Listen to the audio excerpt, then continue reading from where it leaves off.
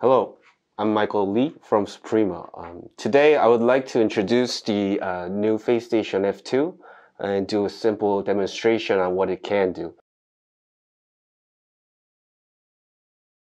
So right now on this device there is no face or fingerprint enrolled.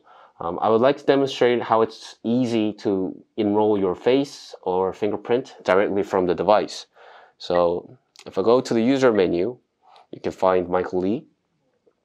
We don't have any biometric credentials enrolled, just 2 cards here that I pre-enrolled before this. So go to the face, press the add button, take a simple picture, click OK. Now I will enroll my fingerprint, scan the first time and verify that fingerprint. Now it's done, and save the changes. Now I'll be able to enroll using my face, my fingerprint, RFID card, the Suprema mobile access. I can use all types of credentials here.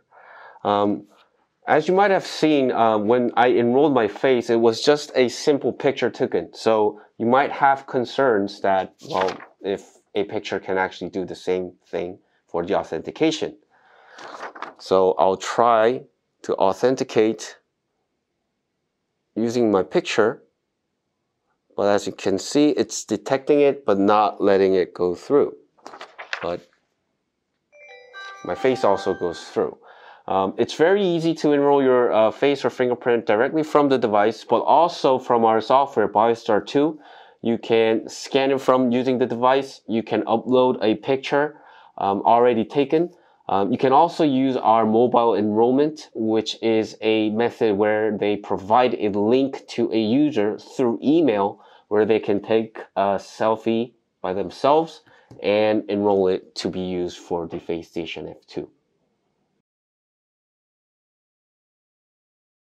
This is TCM10, Suprema's new thermal camera module, where you can easily attach to the FaceStation F2 and measure skin temperature while authenticating with various credentials. This is a TCM10 attached to the FaceStation F2. With this combination, you'll be able to detect whether the person is not wearing a mask or has high temperature. I've already enrolled my face, so I'll try to do the authentication.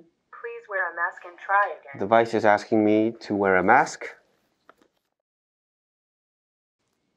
Now I'm able to access the area because of wearing the mask.